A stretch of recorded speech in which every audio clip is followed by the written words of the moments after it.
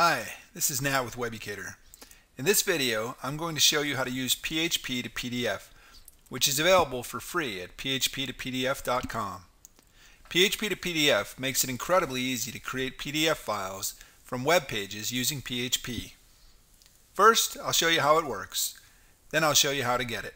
Okay, the first thing I want to show you is my PDFs folder. Notice that it is empty. Now we'll go to the browser and magically create some PDFs. Here we are in the browser. You can see this page has two links, one to a page that creates a PDF from HTML code, and the other to a page that creates a PDF from a page at a specific URL. First, I'll click the first link. And you can see I get a link that says download your PDF. Under the link, I put the HTML in a text area just to show it to you. You normally wouldn't do this, but I want you to have an idea of what the HTML would look like. You can see that the HTML page is an outline for a PHP course. It has a heading 1 with a course title, a heading 2 followed by a class overview, another heading 2 followed by an unordered list of class goals, and finally another heading 2 followed by a multi-level ordered list showing the class outline.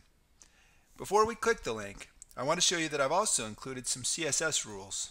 Heading 1s will be dark blue, heading 2s will be dark red, and the ordered list will go from upper Roman to upper alpha to decimal.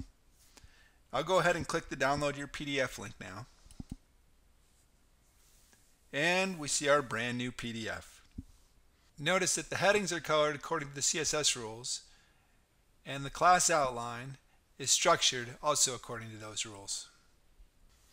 Now I'll go back to the second link, and this page creates a PDF from a page at a specific URL.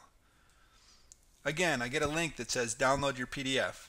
Under that, there's a link to the source page. Let's look at that first. Again, it's a PHP course, but in this case, it's out on the web. I'll close that and click the download your PDF link. And again, we have another brand new PDF. Now let's look back at the PDFs folder. Remember, it was empty before, and now there are two new PDF files. Magic. Very cool. Let's see how to get PHP to PDF. Just go to php2pdf.com and follow these 3 steps. The first step is to sign up to access the API. That's as easy as filling out this simple form. After you sign up, you'll get an API key. The second step is to download php2pdf.php. I already have. You can see it here in my source files. As you can see, there is a spot to add your API key. Mine is blurred out. Then all you'll need to do is include the file in your PHP pages that create PDFs. And the third and final step is to call functions to generate PDFs. I'll show you the 2 I called to create PDFs from HTML and from a URL. First, let's look at how to create a PDF from HTML code. As you can see, the first step is to include or require php2pdf.php. Then you create your HTML. I showed you this already in the text area in the browser. We're just assigning that HTML code to a variable $myHTML. The next step is to set your PDF options array. For convenience, I created a couple of variables, $folder and $filename, to use in my $PDF options array. Here we set 5 keys. Source type is HTML, source as the $myHTML variable which holds the HTML code, action set to save, other options are download and view, save directory as the directory in which to save the PDF. I've set this to the $folder variable created in line 314, and file name set to the name of the PDF file. Again, I've used a variable for this.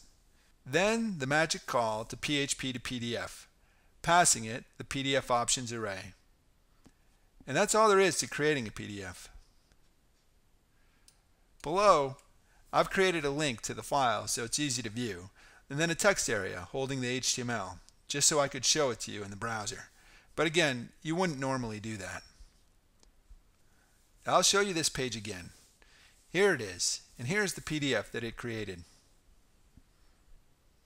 The second example is similar. In this case though, there's no need to create a variable to hold the HTML. Instead, I created a $URL variable to hold the URL.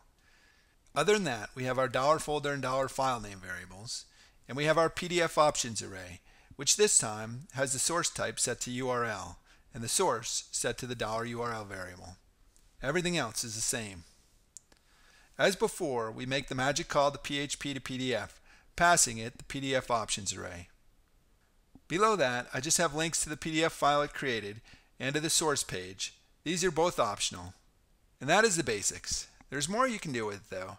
Check out the facts, examples, and documentation at php2pdf.com to learn more. Thanks for watching. Enjoy.